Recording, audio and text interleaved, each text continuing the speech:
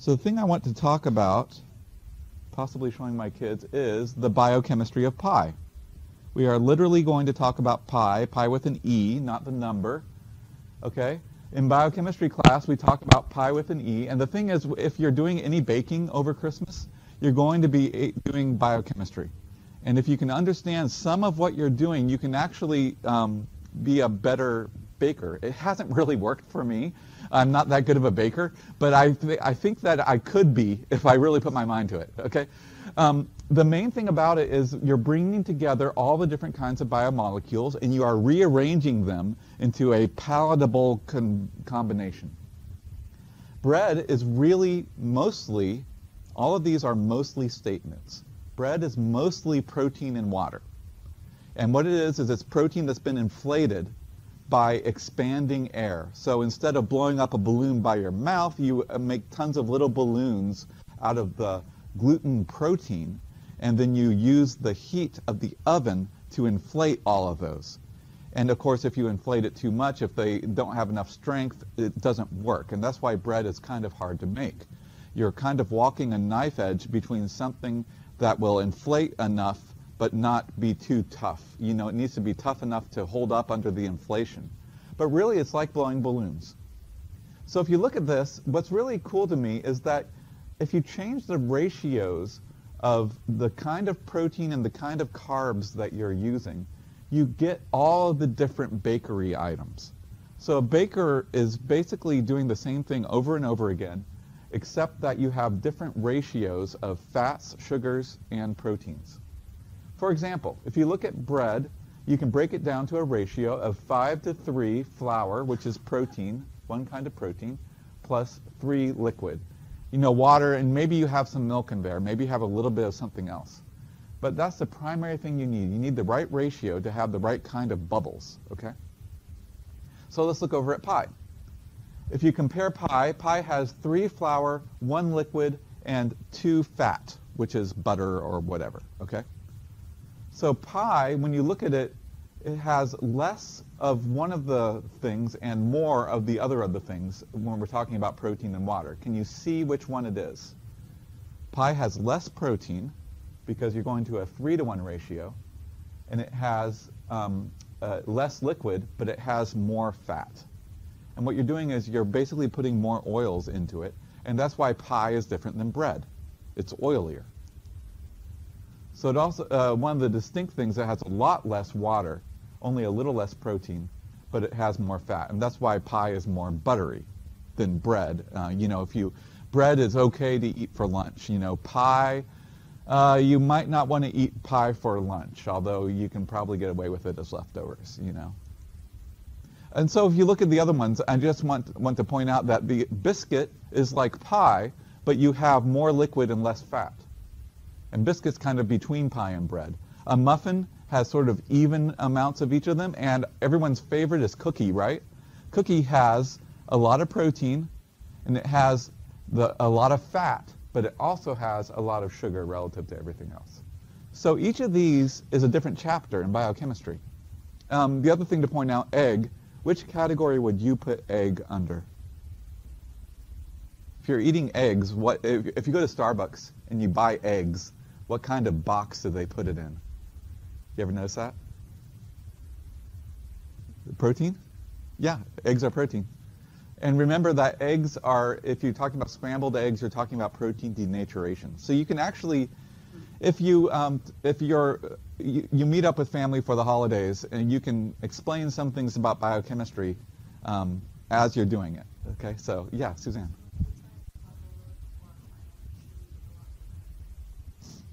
It'd be better to eat cookies and bread if you're going after the carbs. Now the question is, carbo-loading, how much carbs do you need relative to other things? But yeah, actually, carbo-loading for bread, now flour does have carbs in it, but it has a high amount of protein as well. So that's the other thing. Flour is sort of a combination category, and so it's not like bread has no carbs, but bread doesn't have as much sugar. And probably you'd be better off, I wonder if you can make like a special carbo-loading bread that's somewhere between bread and cookie. Probably just mix some sugar into it, honestly. So if you're going to carbo-load, yeah, you can, but realize that there might be more efficient ways to do it.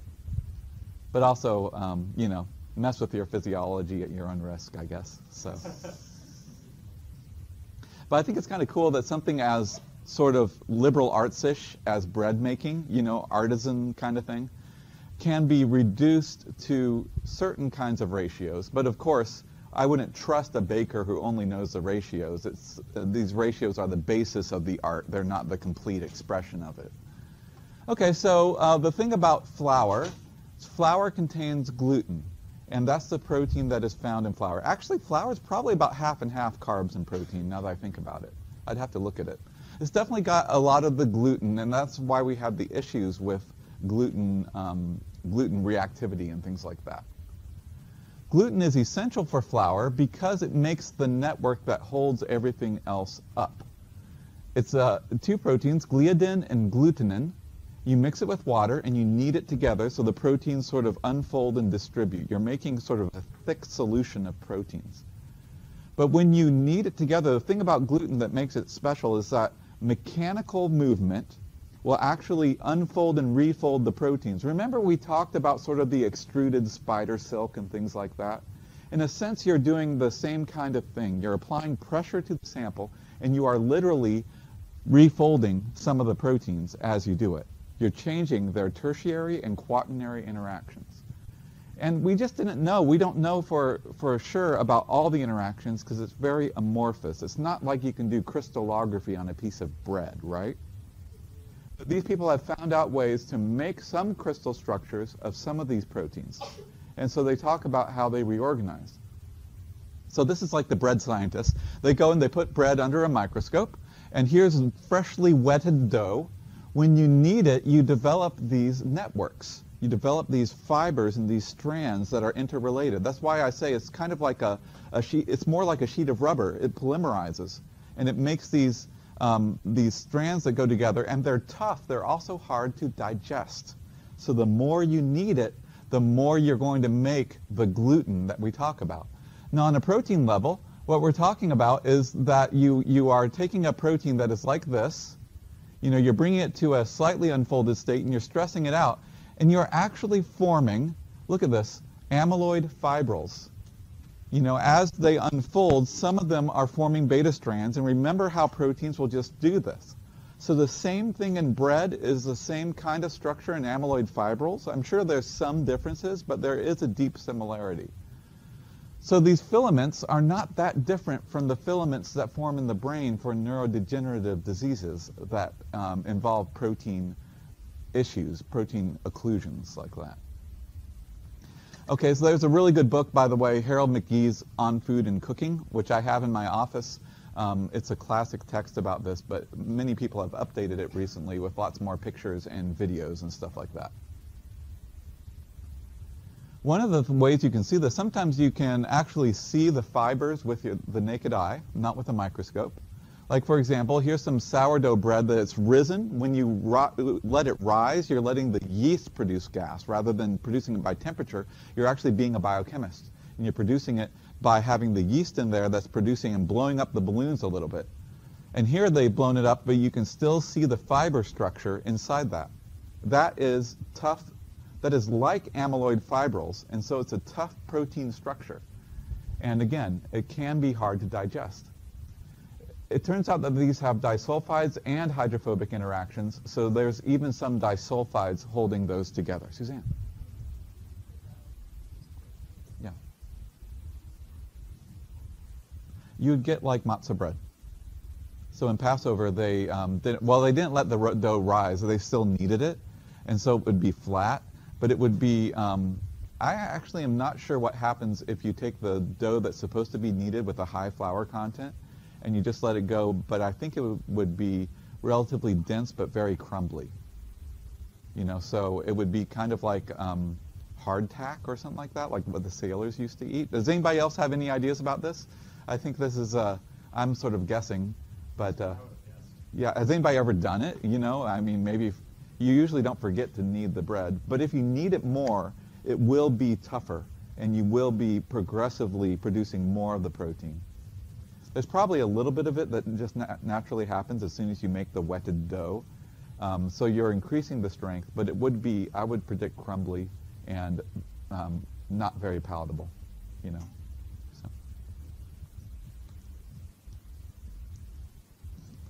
So of course we can do size exclusion chromatography, if you remember that. We take the proteins from wheat gliadin, and they took some of the proteins, they took one sample where they treated it with heat and pressure, and that's like kneading the proteins, okay? But heat and pressure are a little bit like what happens when you both knead the proteins together and let them be at room temperature or even bake them. And then they also added 30% glycerol because that helps keep it in solution, you know, but that also, the glycerol itself, we talked about that in the the lipids chapter, but the glycerol itself is sort of goopy stuff, it's sort of thick, but it's also hydrogen bonding and soluble. So let's see what happened. If they just take heat and pressure treated, you end up with stuff that actually makes it through a size exclusion column. And then you have these polymeric proteins that come out before. Remember, for size exclusion, if it comes out before, what's the relationship in size? It's larger. What comes out first is bigger. And so that's why they're saying with confidence these are monomeric and these are polymeric. So whatever's going on with the polymeric proteins that are joined together, if you just take the same sample and you add glycerol, the glycerol breaks them apart. And so you no longer have polymers, you have monomers. The cool thing about this is something that you can actually take and do a crystal structure or NMR structure of. And that's what they did. They actually took this. So adding glycerol makes the gluten soluble and makes it able to apply the protein chemistry techniques to it. And again, this is not super fancy science. It's adding glycerol. You know, it's the kind of thing that really we could try in the lab. So try simple things in the lab. Sometimes they will allow you to take a problem that people couldn't look at before. You add glycerol and suddenly you can look at the problem because you've got monomeric proteins. Then you get these structures. So this is gliadin by itself. This is the glutenin by itself. And then they have mixtures of the two because that's more like the real issue when you have both of those proteins together. So if you had the gliadin by itself, and then you add the glycerol, and by the way, this is not the proteins mixed together. These are each the separate proteins, and they're mixed together with glycerol. Let me take that. That's a little bit confusing to me because I see gly and I don't think glycerol. Okay, but this is what happens if you just have one of the proteins and then you basically knead it. And you see what happens. You see these beta strands that are sort of joining together that you haven't seen before. And you see that it develops this sort of hexameric structure, you know, where you have sort of a more defined core, but you have them sort of mixed and tangled together. That's what kneading will do. It will take a protein like this, and it will sort of start to tangle them together. The glutenin does the same kind of thing. It's just not as pretty of a structure, but you can see that you have a multimeric structure where it's sort of all the secondary structure here is jumbled together. I think the difference between the two proteins is this one keeps its core and sort of like the edges, the loops tangle. This one, I believe, completely unfolds. It has two subunits and those just get all tangled up together. But really what you're doing is you're literally unfolding proteins when you're kneading bread. You're making them into fibrils. You're starting to tangle them up together like this. And so this is one of the things that is in gliadin and glutenin. They are not that great at being globular proteins. They actually work really well, but this structure gives you a hint. If you're a biochemist looking at this structure, you can see something unusual about this. So this is a short stretch of a fragment from gliadin. What do you see when you look at the amino acids? What's unusual about that?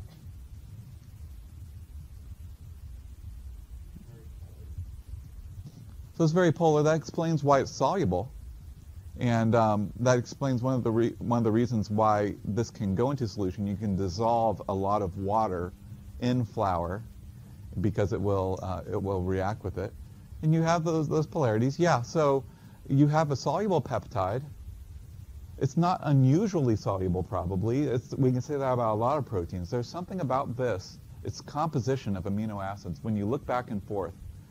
Remember that each amino acid is supposed to be about a 1 in 20 chance of things happening. So if you see an amino acid more than once, that's unusual. If you see it 3 times, it's really weird. What kind of weird amino acid do you see multiple times up there? So you can see a couple of the glutamines. Those contribute to solubility. So there's glutamate and glutamine, and there's a glutamate again. So you have those contributing to solubility. Yeah, keep looking up and down. You don't see many aromatics, right? It's definitely not aromatics. What about this? And then this, and then that. 3 prolines in a short stretch like that is not statistically expected. It's more prolines than you would expect. This particular fragment was chosen and was mapped out because they find out that people who have a problem with gluten cannot digest this. They cannot break it down. And the reason why they can't break it down is because it's both soluble, but it's also high in proline content, and that means that it has a backbone. You see how these prolines are here. It's hard for proteases to find the place to go in and break it down. This is one of the reasons why this works well for making fibers that tangle up and form bread, but it also might be hard to digest for some people, especially depending on your gut microbes and things like that. So this is a hard to digest fragment because of the prolines make it hard to fit into proteases. Proteases can go after a backbone of all sorts, but if you're messing with the backbone like you are with proline, that you're changing the equation. This is no longer a hydrolyzable bond. So that actually combines concepts from how chymotrypsin works, if you remember how that works. And if you see the chymotrypsin, it's hard to make a protease that goes after prolines and can break near prolines. This might be part of the reason for gluten intolerance. The other thing that you do, if you're doing croissants rather than bread, one of the things that you'll do, I like to let other people make croissants for me because it's so much work, okay? So I like to buy croissants, but I don't like to make them. To make a croissant, apparently what you do, what they tell me you have to do, is you flatten out the bread and you put butter on it and then you fold it, right? Has anyone ever done this? Have you done croissants? Okay, so was it a croissant or was it some other kind of pastry? Okay, yeah, it's the same.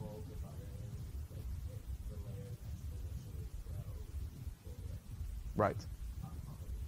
Yeah, if you take the number of times that you fold it, if you just do it like 8 to 10 times, you're getting thousands upon thousands of little layers.